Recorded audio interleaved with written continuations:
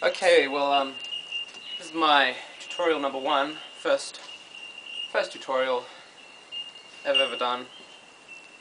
Kind of been playing with isolations a lot. And I was thinking, what if you've got thread the needle? What if you could isolate it? So you've got isolations in front of you, going in opposites, thread the needle. Let's try that again. Isolations.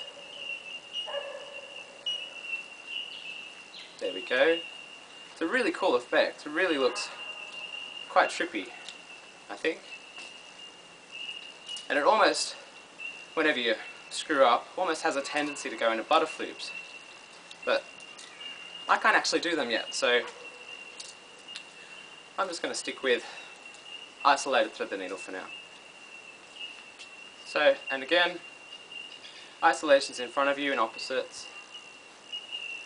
And kind of still one hand coming forward, one hand coming back.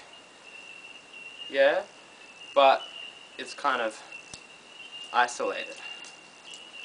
So you're putting those isolations in.